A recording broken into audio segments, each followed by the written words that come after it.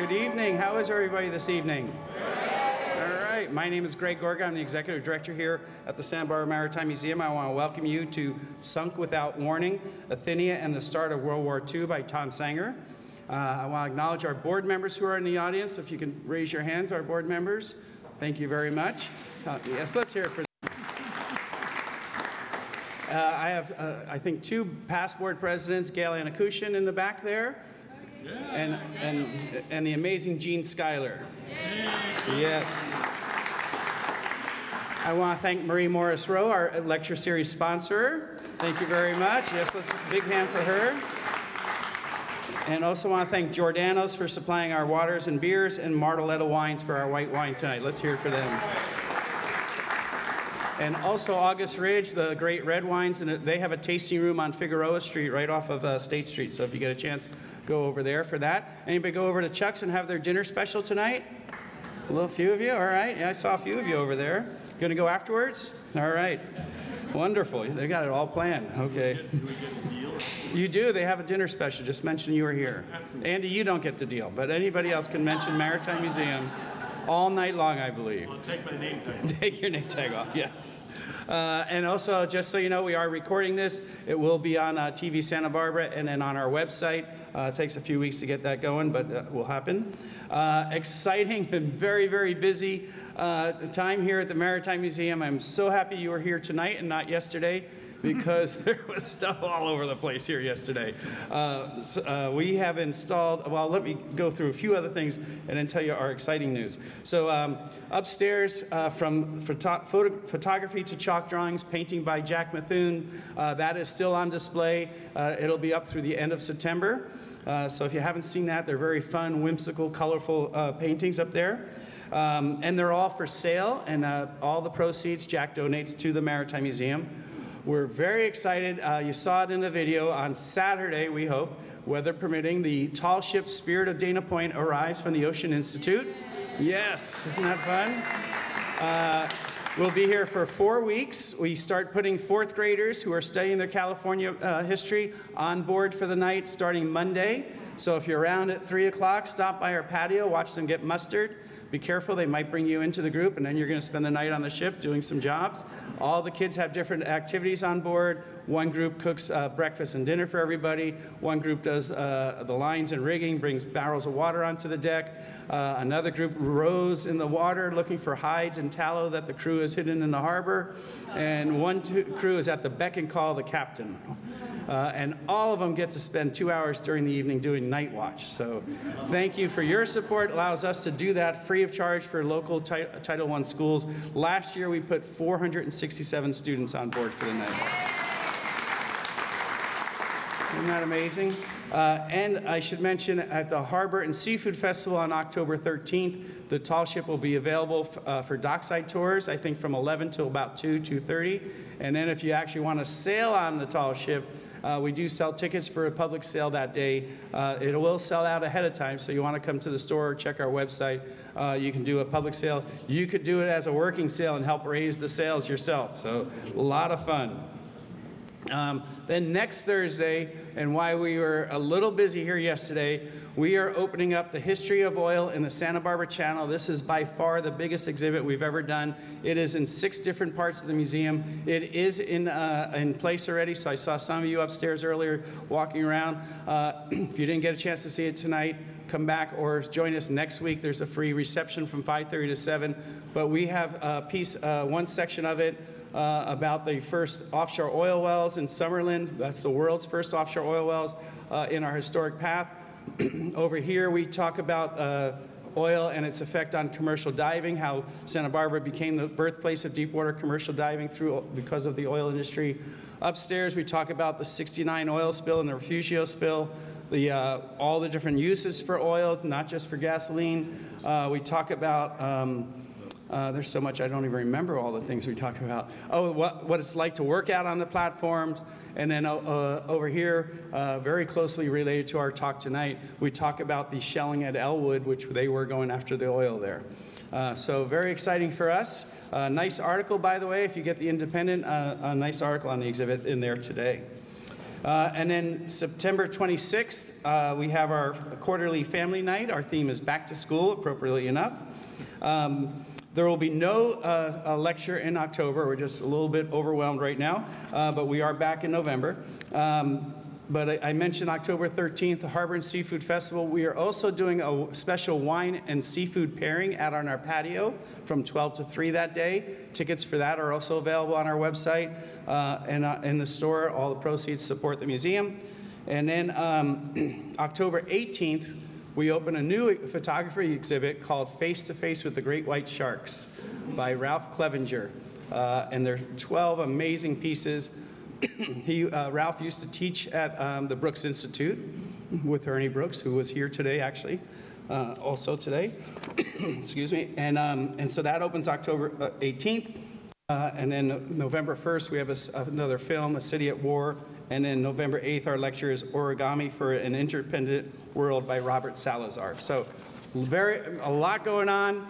Thank you for your membership, your donations, your support. Those of you who are Navigator Circle members and Flagship Society members, we could not do this without your support. Tom has generously provided me with the shortest biography I've ever read up here. He is a native of Los Angeles, worked for the Associated Press and radio station KABC in his hometown, as well as wrote documentary scripts for the Australian Broadcasting Company in Sydney. He also enjoyed a lengthy career in corporate communications in Southern California, and he now lives in San Diego with his wife, Kay. Please join me in welcoming Tom Sanger.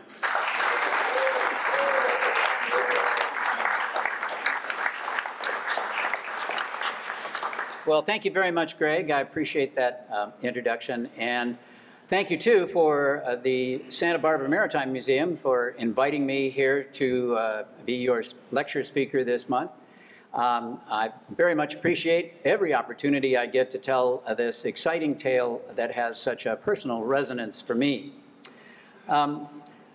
Two things I'd like to do before we start. Number one, if you haven't already, would you please silence or turn off your electronic devices? And secondly, if you could hold all your questions until the end of the presentation, I will certainly try and answer every question you have at that point. So let's then begin. On September 3rd, 1939, with the Second World War not quite 9 hours old, a German submarine, or U-boat as they were called, torpedoed the first British ship to be sunk by Germany in the war. Now, the name of the ship was Athenia, and tragically, she was an unarmed passenger ship. Now, today, hardly anyone on either side of the Atlantic has ever heard of the ship named Athenia or knows of her historical significance. But in September of 1939, let me get this right, the torpedoing of the Athenia was front-page news around the world as the British government sought to turn world opinion against the Nazi government of Germany. Now, I'm going to play for you a clip from a British movie-tone newsreel that is fairly typical of the kind of coverage that this event received in the British press at that time. Now, this recounts the arrival of Athenia's survivors in Halifax, Nova Scotia, after they were picked up at sea by an American freighter called the City of Flint. Survivors from the Athenia reached Halifax, Nova Scotia in safety. I believe they will see that their second descent across the Atlantic, this time in the City of Flint, has proved successful. Every one of them has a tale to tell their friends and relations in Canada or America, a tale of the horrors of submarine warfare as waged by the Nazis. And I have stopped this clip at this point because of the woman on the right of the screen there in her dark crocheted cap. Her name was Rhoda Thomas, and she was my grandmother. Rhoda is my connection to this story because when she returned home to her family in Rochester, New York, she took the time to write a 14-page account of her experiences as an Athenia survivor. And 70 years later, when I read that account, it became the inspiration for my historical novel, Without Warning. Now, The book is based on actual people and events, and it follows 8 individuals to tell the very human side of this tragedy. What I want to do tonight, however, is to share with you what I learned in the 5 years that I researched and wrote this book, most of which I couldn't put in the book, so I have this great opportunity. I will also try and tell you when we get to the end why I think it is that Athenia has faded from our collective memory. So let's start with a little bit of historical perspective. In the summer of 1939, tensions were rising in Europe, and the man most responsible for these tensions was the German Chancellor Adolf Hitler. Now, in June of 1939, Hitler began to demand from Poland some permanent territory across the Polish corridor here to connect Germany with her ethnic cousins in East Prussia. He also wanted to take over the city of Danzig on the Baltic Sea because there was a great number of German-speaking people who lived in that city.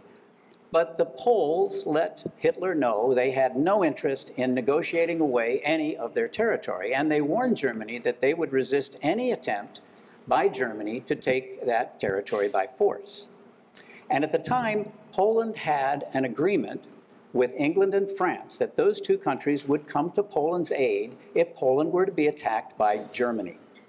Hitler was aware of this agreement, of course, but he seemed to pay it little heed. It was almost as if he believed his army could overrun Poland before France and Germany could ever mobilize their forces, and then he would be able to deal with them separately.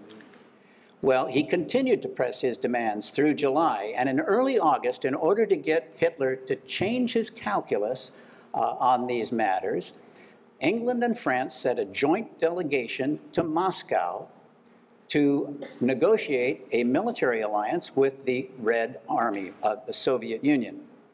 At the time, the Red Army was one of the largest standing forces in Eastern Europe. And although it wasn't as well equipped as the German army, it was large and formidable, and it would almost certainly force Hitler to back off his territorial demands. But the British government wasn't stopping at that point. They were also increasing their own wartime preparedness plans. They were laying plans for major mobilization of forces, plans for civil defense, even plans for food rationing, if it came to that. And the British Admiralty had begun to commandeer merchant ships, removing them from commercial service and converting them into ships to assist the Royal Navy. These were merchant ships that were being converted into troop ships, into hospital ships, and into a kind of a fighting ship called an armed merchant cruiser. These were merchant ships that had guns attached, naval guns attached to their decks, so that they could assist the Royal Navy in guarding the sea lanes that were so vital to the survival of the British Isles. Well, the negotiations in Moscow dragged on into August and into late August. And on August 22nd, it was the Germans who made a startling announcement that Germany and Russia had signed a non-aggression pact. This meant, in its simplest form, that neither country would attack the other country if the other country were attacked by a third party. And that, of course, meant that the Soviet Union would not be part of any alliance that might come in conflict with Germany. And this seemed to give Hitler a free hand.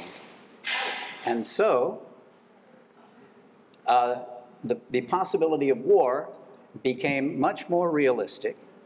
And within 24 hours, the American embassies on the continent and in the British Isles began to tell citizens that they should return home immediately because of the threat of war.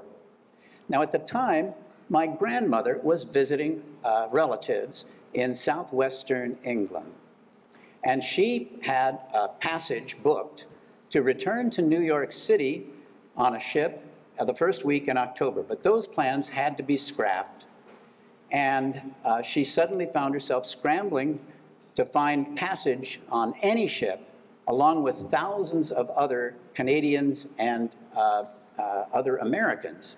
And it took her 2 or 3 days and one false start, but she was finally able to secure passage on a ship called Athenia, which was due to leave Glasgow on September 1st, then pick up additional passengers in Belfast and Liverpool before sailing on to Montreal, Canada. Now, Athenia was a modest, mid-sized passenger ship. She'd been plying the Atlantic for 16 years. And the owners of the ship, the Donaldson Atlantic Line, decided that to make some modifications in the ship in order to be able to accommodate the tremendous demand for passenger space. So they converted 2 public rooms into dormitories, and they adopted the policy that every cabin on the ship would accommodate 4 passengers. This, of course, meant it would be very crowded on the crossing, that men and women in their sleeping arrangements would have to be separated, and families would be probably split up. But it did allow Athenia to carry 200 additional passengers than normal. Well, a few days before Athenia was due to sail, the British Admiralty issued a new directive for merchant shipping, and that was that merchant ships should sail blacked out at night because of the danger that war might be declared while they were at sea. So, with a couple of days to go, work crews came aboard Athenia and painted over every porthole and boarded up every large window on the ship so that no light would escape Athenia at night. Now, September 1st, the date of Athenia's sailing was a Friday, and Europe awoke that Friday morning to the news that the German army had begun to invade Poland. War now seemed unavoidable. Quite by coincidence, on that same September 1st, the British government had decided to implement a long-planned voluntary evacuation of school children from large cities and industrial centers that might become targets of German bombers in the event of war. Now, that same Friday afternoon, my grandmother was on a train heading north to Liverpool, where she was going to board Athenia the next day. And as her train passed through these small towns in the countryside, she saw these sad little groupings of school children on the platforms, and she described it this way in her account of those events. At Gloucester, we saw the first group of evacuated children. I shall never forget it. Torn away from their homes, all with their little knapsacks on their backs, their gas masks over their shoulders, and bands with numbers on their arms, in the charge of one or more teachers from different schools. Little tots, not knowing what it was all about, some crying, some laughing, unconscious of the danger they were fleeing from.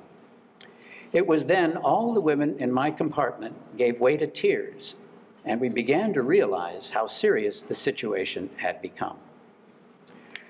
Well, in spite of the turmoil created by moving these school children and the uncertainty caused by Germany's invasion of Poland, Athenia sailed pretty much on schedule at about 12:30 that Friday afternoon with about 420 passengers aboard.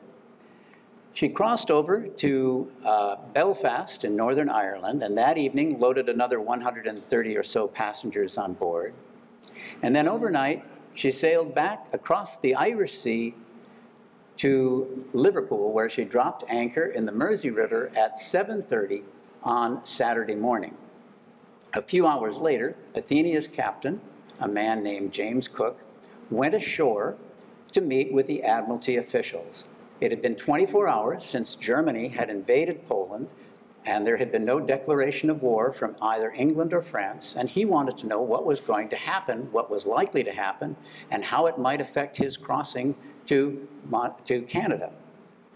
Well, when he returned to the ship, he brought with him a new course to sail.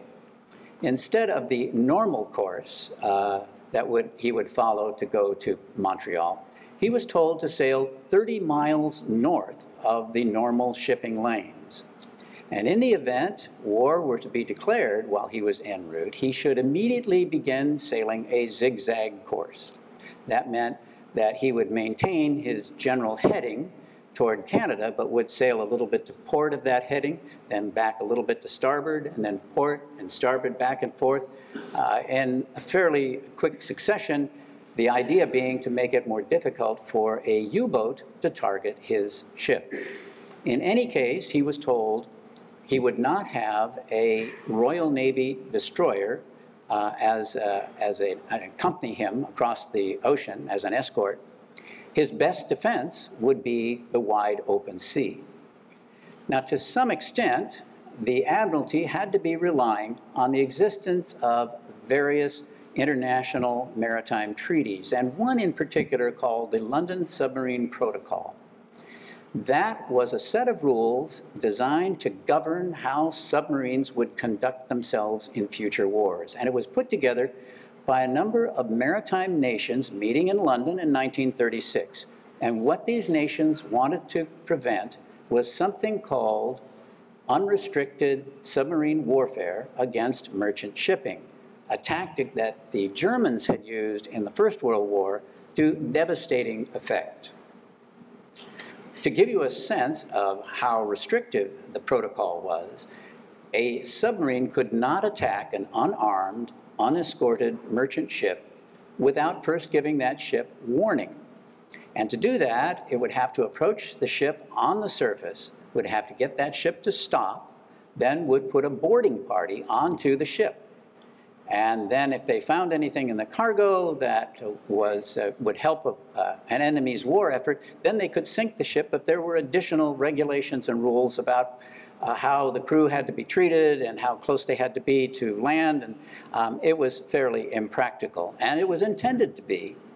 But 35 nations had signed on to the London Submarine Protocol, including Germany. But in the 3 years of its existence, the protocol had never been tested in any kind of major maritime conflict. So at about 4:30 that Saturday afternoon, Athenia sailed as scheduled, having loaded nearly 500 more passengers on board, including my grandmother. And as she sailed down the Mersey River toward the Irish Sea and beyond, she carried a total complement of 1,418 passengers and crew. And of the 1,102 passengers who were on board, 3/4 of them were women and children. Now I'm going to pause here because I want to introduce you to two individuals who are going to have a significant impact on the Athenia's story in the next 48 hours. Barnett Copeland was Athenia's chief officer. He was the second in command to Captain Cook. He was a 32-year-old Scotsman who had gone to sea when he was only 15 years old. And by the time he was 19, he had passed all the requirements for his second mate certificate and become an officer in the British merchant fleet. So he was obviously very bright and very dedicated to his work. Now, Fritz Julius Lemp was an Oberleutnant in the German Navy. He was only 26 years old and in command of a submarine, which was relatively young at this point in the war to be a submarine commander. But despite his innocent looks, he was an 8-year Navy veteran. He had volunteered for submarine service. And in the 10 months he had actually commanded a submarine, he had gained a reputation for bravado and for maintaining his cool in pressure situations. Now, the boat he commanded was U-30, and it was one of nearly 20 ocean-going attack submarines that left their ports in Germany beginning as early as the 3rd week in August to take up positions in waiting zones north and south of the British Isles. And while they were in these waiting zones, they maintained radio silence, and they submerged every time they saw a plane or a boat on the horizon, because every one of these captains wanted to retain an element of surprise. They believed they would be at war with England and France by the time their patrol ended.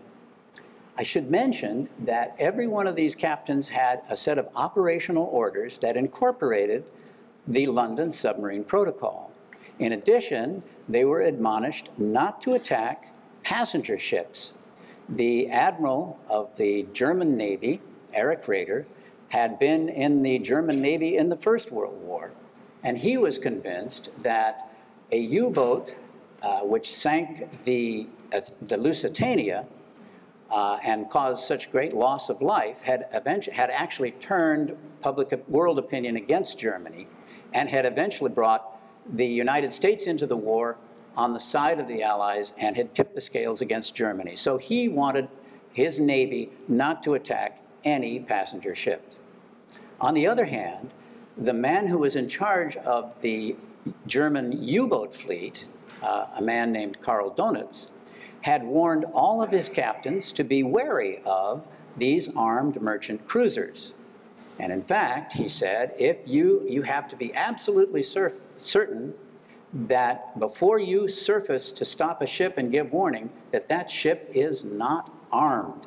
Because if it's armed, a good gun crew will have you within range before you ever make it onto your bridge. So these captains had gone to sea with, I don't know, were these conflicting rules or could they work it out? We'll have to wait and see. But now, back to our story. On Saturday evening, as Athenia was sailing north up the Irish Sea, a woman passenger who was traveling alone slipped and fell on the stairs and was knocked unconscious. Now, the cabin crew couldn't revive her, and Chief Officer Copeland was nearby, and he helped to transport this woman to the ship's sick bay, and then he waited for the doctor's report because he wanted to make sure the captain had the latest information when they met later that evening. Well, the doctor told Copeland that the woman had not regained consciousness while he had bandaged up her wounds and stitched up several cuts, and her face was very badly swollen. So he had decided to sedate her for another 24 hours. The thought being that when she finally did awaken, some of that swelling would have gone down, she would be in a little less discomfort, and they would be better able to determine the extent of her injuries. The next morning, Sunday, September 3rd, dawned kind of sunny with a lot of clouds in the sky, and as the first passengers began sitting down to breakfast on Athenia, the ship's fate was about to be decided 1,000 miles to the east in the German capital of Berlin. At exactly 9 a.m. Berlin time, the British ambassador to Germany, a man named Neville Henderson, Sir Neville Henderson, and that's him over here on the left with the umbrella, he paid a call on the German foreign minister and delivered an ultimatum from His Majesty's government. The ultimatum said, essentially, that unless Germany were prepared to stop all hostilities in Poland by noon that same day, Berlin time, a state of war would exist between England and Germany. Well, the deadline came and went without any word from the German government, and 15 minutes later, the British Prime Minister, Neville Chamberlain, went on the radio to announce to his countrymen and to the world that for the second time in the 20th century, England and Germany were at war. Now, news of this announcement was picked up almost immediately by Athenia, and she began to sail her zigzag course as directed. The captain also directed the deck crew to come up on deck and ready all 26 of the ship's lifeboats to be launched just as a precaution. Well, as you might imagine, it was a tense afternoon. But by the evening, Athenia had sailed to 250 miles northwest of Ireland, and practically everyone on board believed they had sailed beyond the reach of this newly declared war. But they had no way of knowing that at 4:30 that afternoon, a lookout on board U-30 had spotted Athenia's smoke on the northeastern horizon. And Oberleutnant Lemp put his boat on a course he thought would intersect that of the ship that was coming up over the horizon. Then he sailed at a top speed of 16 knots on the surface, pounding through the ocean swells to try and close the distance between these two ships. And by sunset, he thought he was close enough that a sharp-eyed lookout might actually see him. So without yet being able to positively identify what kind of a ship he was tracking, he called his crew to battle stations and he submerged his boat. Now, what went on next? We don't really know in terms of what went through Lemp's mind, but this is how I described it in my book. With U-10 running at periscope depth on a course now nearly parallel to the approaching ship, Lemp could make only 8 knots with his electric motors. He calculated he would have less than 30 minutes before the big ship passed him, but he didn't have much time. If he decided to attack, it would be a quick maneuver to round his bow to starboard and bring her into firing position, but he didn't have much time. Seated in the conning tower's small combat center directly above the U-boat's control room, Lemp raised the attack periscope. Through the eyepiece, he quickly spotted the ship, which continued on her general westerly course. One quick look, and he lowered the scope, still unable to make a positive identification. He continued to track the ship, his unsuspecting prey, for 20 more minutes, periodically raising and lowering the scope to follow her movements. Time was growing short, and he had to decide. In the scope's eyepiece, the ship was a little more than a mile away, a black silhouette against a darkening sky. Something was different. It took him a moment to realize the ship had extinguished all its lights. Through the attack scope, he saw what could be a cargo boom, or could it be the barrel of a deck gun? In an instant, the anomalies fell into place. Blacked out, zigzagging, sailing out of normal shipping lanes, he did not question his conclusion. This was an armed merchant cruiser. Well, at 7:38, Lemp fired at least 2 torpedoes at Athenia, and one ran true and struck the ship about 2/3 of the way down her port side in the number 5 hold just astern of the engine room. The blast instantly killed an estimated 50 passengers and crew. It also severed oil lines, which caused all the ship's engines to shut down, and it knocked the main generator offline so that every light inside the ship went out as Athenia coasted to a stop in the Atlantic Ocean. Well, this is a model of the Athenia that is on display in the Riverside Museum in Glasgow. And I put this up on the screen because it'll help you place some activities on deck right after the torpedo struck. Now, my grandmother actually had decided to come up on deck after her dinner and take in some fresh air before going down to her cabin to go to bed. And she had worn her heavy wool coat up on deck because she knew she was going to be sitting there and it would be cold. And that's where she was on the starboard side of the ship when the torpedo struck. And after she gathered herself up off the deck, she turned around and looked out over the port side railing because the ship was kind of leaning in that direction. And she saw this long, dark object in the ocean. And she knew it was a submarine and that they had been torpedoed. At about that same time, Chief Officer Copeland, who had been in the first-class dining room and had just ordered his chicken dinner, when there was a crash that shook the room and plunged it into darkness. Well, he knew that something was terribly wrong. He didn't know what it was. Whatever it was, it had occurred near the stern, and so he began to move immediately in that direction through the darkened ship. It took him maybe 3 or 4 minutes, but he finally came out on this deck here, A deck, And at the time, there was enough light in the twilight for him to see immediately that the stern was riding low in the water. But the list to port that he had detected in the darkened ship as he was moving seemed to be holding steady at about 5 or 6 degrees. So he then turned to come to this stairway. Whoops, back. Sorry. He turned to go to this stairway here. And as he did, he looked over his left shoulder out to sea, and he saw the same thing my grandmother saw. He saw the submarine with a dark cloud of smoke around its conning tower, which he took to mean that the ship had just surfaced and was starting her diesel engines. And at that moment, he knew that Athenia had been torpedoed, and he wondered why the submarine had not fired another torpedo. He could not have been prepared, however, for what he saw when he got up onto the next highest deck, which was the promenade deck here. This heavy wooden hatch cover over the number 5 hold had been blown completely away, and the deck was littered with debris from the hold that had come up through the force of the explosion.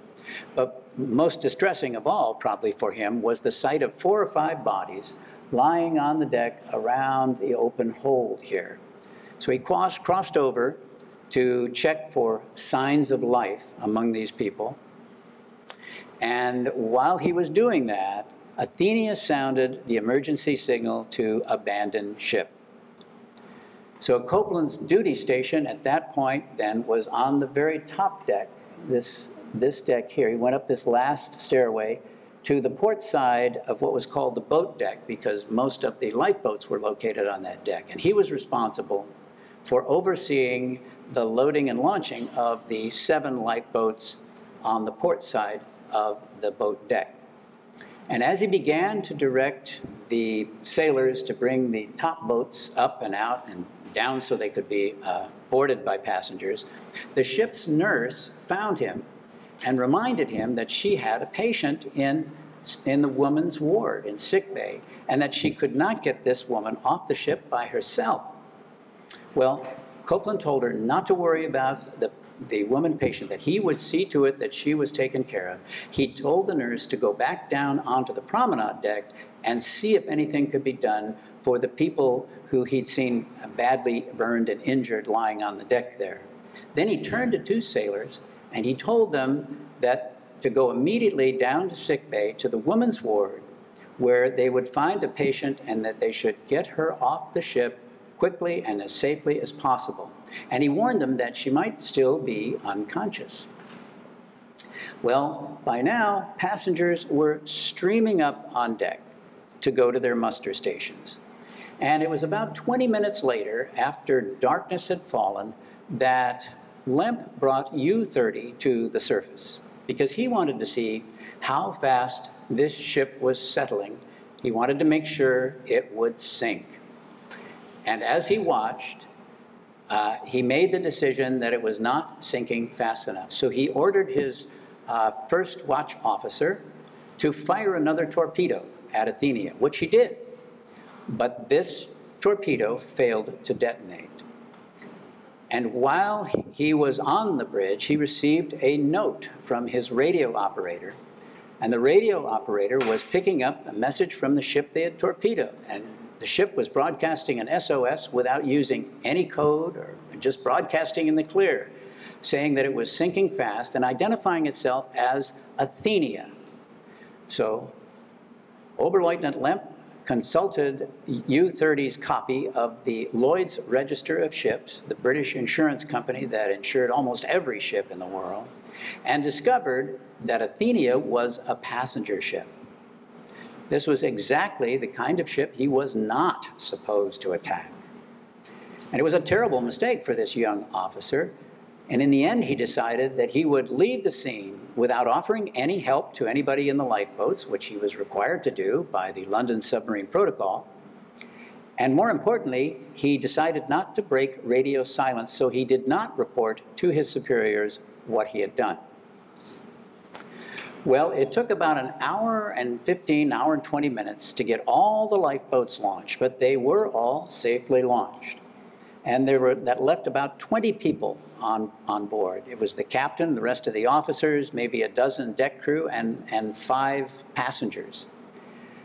And the captain sent for his chief officer and asked Copeland to go below and make an evaluation of whether or not Athenia would be able to stay afloat long enough to be towed to a port and repaired. So Copeland took a flashlight and he walked each of the darkened decks, each succeedingly lower deck, checking the progress of the water toward midships. He called out as he went to make sure nobody was trapped in their cabins. And he checked the sick bay as he went by. He found one door was locked. That was probably the men's ward, which had not been in use. The other ward, the door was open and the bed was empty. So the 2 sailors he had sent down had apparently done their job. And in the end, he returned to the captain and told him that although the water was coming in slowly and Athenia would stay afloat for several more hours probably, she would not stay afloat long enough to be towed to a port for repairs. And so the captain then gave the abandoned ship order for the rest of the people on board. They called one of the 2 motor launches that Athenia had over to the side of the ship, and at about 11:30, all the rest of the people on board abandoned ship, and she was left to her fate. Well, at this point, all 26 lifeboats were arrayed in a rough circle around Athenia because they knew any rescue vessels picking up the SOS would be coming to this location. So they tried to keep Athenia in sight. But conditions in these boats could not have been very pleasant. Even though it was early September, it was still quite cold on the Atlantic Ocean at night in an open boat. There was a steady wind rising, and there were intermittent rain showers through the area to make things worse. Some of these boats were very crowded. In fact, my grandmother was one of the last persons into a lifeboat that was so crowded she had to stand. But she was wearing her heavy wool coat. And because she was, there was a woman sitting in front of her holding a baby and asked my grandmother if she would please hold the child under her coat to keep it warm and out of the rain, which she did for about an hour, maintaining her balance as the ship, the little lifeboat rode up and over the ocean swells, until finally another woman agreed to take the baby and a 3rd woman gave up a seat so that my grandmother could sit down. Now, there were several people in these lifeboats who were wearing little more than their pajamas or their nightgowns under their life jackets because they'd been asleep when the signal to abandon ship had sounded. Others who had been up on deck, like my grandmother, had made the decision when they heard the signal that they could not go down 2 or 3 decks in the dark and find their cabin in the dark to retrieve their life vests. So several people boarded these lifeboats without any life vests on. Some of them leaked, and where they did, the passengers would tear off pieces of their clothing and jam it into the cracks where the water was coming in, hoping to slow down the leaks. And if that didn't help, then they had a bailing bucket, and if the bailing bucket wasn't enough, then women used their purses to bail water, and men would use their shoes to bail water. So some of these boats had some pretty grim conditions, and these were the situation that persisted anywhere from, say, 5 to 12 hours, depending on when a lifeboat was rescued. The first rescue ship on scene was a Norwegian freighter named Knut Nelson. And she was able to rescue 430 survivors. But unfortunately, during the rescue operations, a lifeboat was caught in the starboard propeller of the ship and chopped to pieces, throwing about 80 to 90 people into the water. And it was estimated that roughly half of these people did not survive the night. The second rescue ship to arrive showed up at about 2:30, about a half hour after the Knut Nelson. This was the Southern Cross, and it was a luxury yacht that had once been owned by the American industrialist Howard Hughes. But it was now the property of a Swedish millionaire who, with his wife, was on his way to the Bahamas, where he was going to wait out the war. And they had picked up the SOS signal and had altered course to come and rescue passengers. To give you a sense of how large this yacht was, she rescued 376 survivors, one of whom was my grandmother. And somehow, when she was on the Southern Cross, she learned that the source of the owner's wealth was the Electrolux vacuum cleaner company. So she made a vow if she got back to Rochester, New York, and she did buy an Electrolux vacuum cleaner. Now, just before dawn, 3 Royal Navy destroyers arrived on the scene, and while one destroyer conducted anti-submarine operations circling the entire area to make sure there were no U-boats in the area, HMS Electra and HMS Escort rescued nearly 500 more passengers. And when the sun came up on Sunday morning, or Monday morning, September the 4th, it showed Athenia was still afloat, but just barely. Her stern had disappeared beneath the water, and she was now listing maybe 15 degrees or more to port. And this is the view, quite possibly, that Chief Officer Copeland might have had when he was one of the last people rescued by HMS Escort. I'm sorry, HMS Electra, although it doesn't really matter. While he was on Electra, he checked the sickbay to see if the woman had been transferred there, and she was not there. So he found his way to the radio room, and he asked the radio operators to quickly check each of the other rescue ships in the area to find out where the woman had been transferred. Well, they contacted all the other rescue ships, and she wasn't on any of the rescue ships. This meant that somehow she had been left on board Athenia, and he couldn't understand how that might have happened. But as he thought about it, he realized that maybe the door he had thought had been locked had been jammed shut by the force of the explosion. And if that was the case, well, the 2 sailors they had sent down would have come to the same conclusion he had. The men's ward was locked, the women's ward was empty, so someone else had taken the woman off the ship. It also meant that she would be trapped in that room, unable to get out, and would drown when Athenia sank, which she was certainly going to do. So Copeland convinced Electra's captain to bring his destroyer to a stop long enough so that Copeland and 2 other volunteers from Athenia's crew could climb into a motor launch and go across to the sinking ship, which they did. They found a ladder dangling in the water, climbed up onto what probably was the promenade deck, then climbed up the deck to a stairway and went down into the ship. And by the time they got to the ship's sickbay, they were in water up to their knees. And his flashlight immediately showed him that the door was misaligned. So yes, it wasn't really locked, it was just jammed. So the 3 men put their shoulders to the door and finally got it to open, and they discovered the woman was still there, and she was still unconscious, and the water was just below the level of the mattress. Well, they got her into a blanket, they got her back up the stairway, then down the deck, and somehow down this rope ladder into the motor launch, and came back across to HMS Electra. 15 minutes later, yeah, hard to believe, but it's true. 15 minutes later, Athenia rolled over and sank. Now, a few months later, while Copeland was back at sea, he learned that he had been awarded an OBE, an Order of the British Empire medal, by King George VI, for his bravery and leadership in the evacuation of the Athenia, which was entirely appropriate and quite an honor.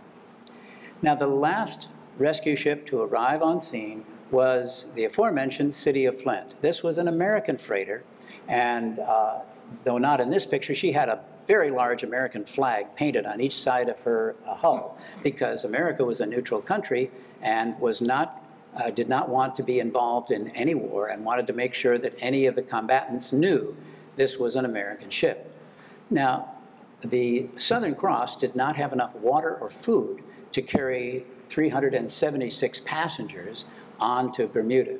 So the captain of City of Flint agreed to take any of the passengers off the yacht who wanted to continue their trip across the Atlantic to America. And 236 of those passengers, including my grandmother, decided to transfer to the city of Flint, which then left immediately for the largest nearby port, and that was Halifax, Nova Scotia. The remaining 140 people on board the yacht opted to go on one of the two destroyers, the Royal Navy destroyers, which then sailed immediately for Glasgow. And the Newt Nelson, which had rescued 430 passengers, was a Norwegian ship. Norway was also a neutral country, and the Norwegian owners wanted the captain of the Newt Nelson to take his passengers to the nearest neutral port, and that was Galway in the Republic of Ireland. So we had 4 ships taking Athenia survivors to 3 different countries at the beginning of the Second World War. So it took a few days, maybe a little longer, to get a comprehensive list of those who survived and, by implication, those who did not. And the final accounting showed 112 men, women, and children had died in the attack on Athenia.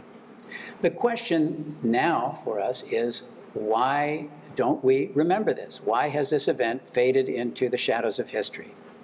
Well, there are probably several good reasons. One of them has to be the fact that 112 people were the total deaths recorded when Athenia sank. As I mentioned, we all seem to remember the Lusitania, which was sunk by a German U-boat in the First World War, and the loss of life in that sinking was nearly 1,200 people. So comparing 112 to 1,200, we seem to have a penchant for remembering the larger disasters like Lusitania and Titanic, and not the smaller ones. And thank God Athenia was not nearly the tragedy it could have been. Another reason, or contributing factor, let's say, was the fact that Germany denied any responsibility for having sunk Athenia. And that is an outgrowth of the fact that Lemp did not report what he had done. So on September 4th, Monday, when reports began to circulate that a German U-boat had sunk a defenseless passenger ship, the German government checked with the Navy checked with the submarine command, and the submarine command was able to say, maybe disingenuously, that none of its U-boats had reported any action in the area where Athenia was sunk. So Germany denied any responsibility. And in fact, within a couple of days, Joseph Goebbels, the chief propagandist for the Nazi Party, published a story in the newspaper that claimed that Winston Churchill had placed a bomb on board Athenia so that it would go off mid-Atlantic, sink the ship, kill Americans, and bring the United States into the war on the side of the British. Well, probably not too many people outside of Germany believe that story, and maybe not even that many people in Germany. But nevertheless, even after Lemp returned to port and told his commander what he had done, Germany continued to deny any responsibility. And it wasn't until 1946 at the Nuremberg trials that Karl Donitz, whoops, where am I here? Wrong way, sorry. Karl Donitz, and he is the man on the left in the sunglasses who was in charge of the submarine fleet at the time of Athenia's sinking. He admitted in deposition that, yes, U-30 had sunk Athenia, but by that time, it was a little more than a footnote in history. Another reason we don't know anything about this is because although 30 Americans died when Athenia sank, President Roosevelt knew that there was the isolationist sentiment in Congress was too strong to get a declaration of war based on these 30 deaths. But he did use the incident as leverage to help change the neutrality laws for the United States in a way that favored the British over the Germans. still another reason why we are not so surprised at the fact that Athenia was sunk without warning is because within a couple of months, Germany began to indiscriminately sink merchant ships without giving any warning at all. They abandoned the London Submarine Protocol. And as soon as that happened, so did Britain and so did France. So the submarine protocol did not last more than 3 months into the Second World War. But finally, and probably the greatest reason for us not being aware of Athenia's tragedy is that there was the utter devastation that the Second World War wreaked upon the world. It's estimated that somewhere between 24 and 25 million men and women in uniform died as a result of the war. But civilian deaths are estimated somewhere between 50 and 55 million. So it's easy to see how 112 deaths at the beginning of the war overwhelmed by such a huge number. But we can say that the 112 men, women, and children who died when Athenia was sunk were all civilians. And as such, you could see them as harbingers of the fate that was going to await so many other civilians in the world in the nearly 6 years of war that would follow. So, thank you very much. And if you have any questions, thank you.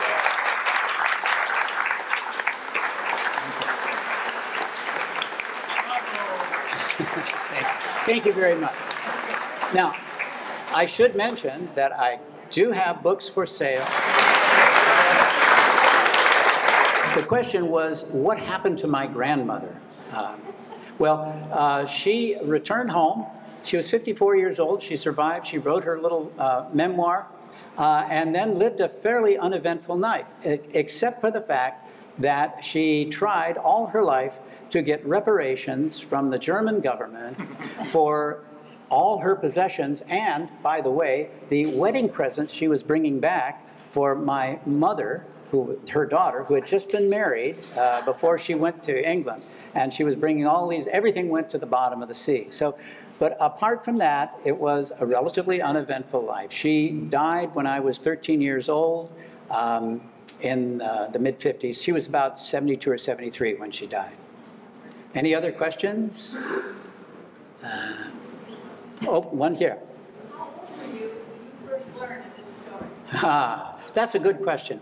I was probably 7 or 8 years old when I was made aware that Grandma had been sunk by a German submarine in the war. And you would think that an 8-year-old boy would find that fascinating. But I never asked her about it. It never occurred to me to ask her about it. And it wasn't until I was in junior high school and we were studying world history that the history teacher mentioned the Lusitania and the fact that it was sunk by a German submarine, a passenger ship, and all these people lost their life. And I went up to him after class and I said, "My grandmother was on the Lusitania." So then I went home and I said, "Do we have anything from Grandma about the Lusitania when she was sunk?" And my mother said, "She wasn't on the Lusitania. She was on the Athenia, and that was sunk in the Second World War." So I had to go back into class. I made sure I was the first one in and explained to the history teacher that she was not on the Lusitania. She was on the Athenia, and he said to me, and I remember, I've never heard of the Athenia. So maybe that planted a seed in the back of my mind that someday I wanted to do something to make people more aware of the Athenia. But yeah. Yes, the question is, were there any outstanding archives or libraries that were instrumental in my research? And boy, yeah, there were a lot. We spent 5 years researching and writing this book, and one of the biggest treasure troves was in the U.S. archives in College Park, Maryland. Because what happened was, because Germany denied any responsibility for having sunk Athenia, and Americans were trying to get reparations for what they'd lost, like my grandmother, the State Department, not really wanting to be too involved directly in the war, decided to ask everybody Americans who were on board the ship, and there were about 300 initially, to please file an affidavit with the State Department on what they saw and what they did when Athenia was sunk. And all these affidavits, including my grandmother's, are on file in the archive in College Park, Maryland. So it was a great treasure trove of information. And then, of course, the British archives in Kew, outside of London, had all of the official inquiry about why Athenia was sunk and what happened. And Copeland had something like a 10-page affidavit that he filed about what happened and what he did during the sinking. And probably one of the most interesting was the newspaper files in Edinburgh, in the library in Edinburgh, because I wanted to find out what had happened to everybody that I profiled in the book, one of whom was obviously Barnett Copeland. And I knew when Barnett Copeland died, but I didn't know what his career was involved. He undoubtedly was bright enough and motivated enough to go on and become a captain in the merchant fleet, I think, or maybe even a naval reserve officer. And I knew he won the OBE, and I knew roughly when he died. And we started to look through the newspapers to find the obituaries, because I thought it would be fairly big. And it was actually my wife who finally found this little one-inch story about his death. It said he had won the OBE, had been aboard the Athenia when it was torpedoed, and he had finished his career as a Clyde pilot. That is, a pilot who guided ships on the Clyde River down from Glasgow on out to the Irish Sea. So obviously something convinced him not to continue his career as a merchant marine officer. And so that was an interesting revelation for me. What is the story of the unconscious woman? Her name was Rose Griffin, and I am sorry to tell you she never regained consciousness and died about 3 days later in a hospital in Glasgow. Yeah. So her story is very short. Were any of the 112 who perished Americans? Yes, 30 Americans died in the sinking. Was this 79 years ago when this happened? And your math is spot on. Yes, it was 79 years ago, last September 3rd. Did we speak to any survivors? Well, in a matter of fact, we spoke to 5 survivors. Hard to believe. The oldest one, at the time of the torpedoing, was a woman. She was 24 years old, and we spoke to her in her mid-90s. She lived in Garden City, Long Island, and she was very hospitable. We called and went out and spoke to her. And it's interesting because her memories were locked in. She remembered what she remembered, having told this story over and over. And when I asked her a question like, what did your cabin look like? You know, how big was it? She couldn't tell me. She couldn't remember that. She just remembered where she was when the torpedo hit and how she got into the lifeboat and, you know, how she was rescued by the Newt Nelson, I believe it was. Yes, we did. And we talked to descendants of survivors that we tracked down. And many of them had accounts that their parents had written, or that they had interviewed their parents and written down the accounts, and they shared those accounts with us. And in one such case, a person who's in the book, who was a Polish farmer at the time, who was getting out of Poland before Hitler came in and got his family out. And I talked to his granddaughter, and she gave me this wonderful family story about how his wife made him go see a fortune teller before she would leave Poland, because she wanted to know if their family was cursed. So you know, some very interesting stories. There are other stories like this in the book. So, you know, yes, sir. Yeah. What happened to the German U-boat captain who violated the protocol. Well, by the time he got back to port, Germany had been denying this matter for 2 weeks. His excuse was he thought he was firing on an armed merchant cruiser. He was sent to Berlin to tell that story to the German high command, and they accepted his explanation. They also probably didn't want to court-martial a captain for doing something they said they weren't responsible for. Nevertheless, he was not court-martialed, and he went on to have a very successful career for the next 20 months. He became what was called a U-boat ace. He was credited for sinking sinking or damaging 22 ships. He had won the Knight's Cross, which was the German military's highest honor for valor. And he had been promoted to Kapitänleutnant. But his boat was sunk in a very dramatic battle on May 9th, 1941.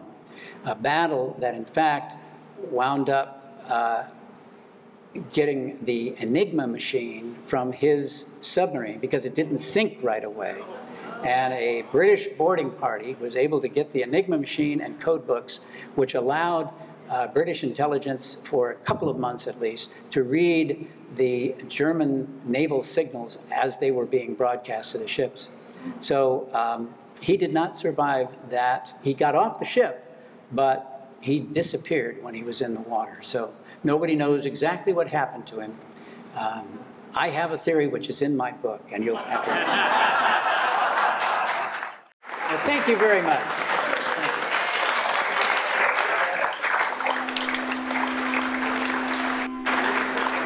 Thank you, Tom. We have a little gift for you. Oh, thank you very much. Thank you, everybody, for being here. Thank you.